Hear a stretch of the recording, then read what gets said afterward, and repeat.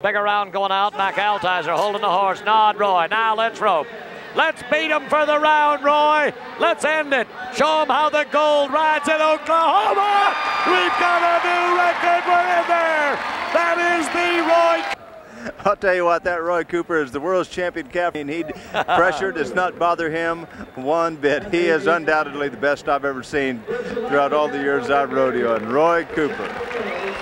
Larry, you couldn't have said it any finer. World's champ calf roper one more time, Roy Cooper. Don't you ever get tired of showing people just how great you are? Well, I've been having a long week all week and finally made a good run, Larry. Finally made a good run. What's next? What are you going to do? I mean, you didn't win the all-around this year. You won it last year. You've won the calf roping this year.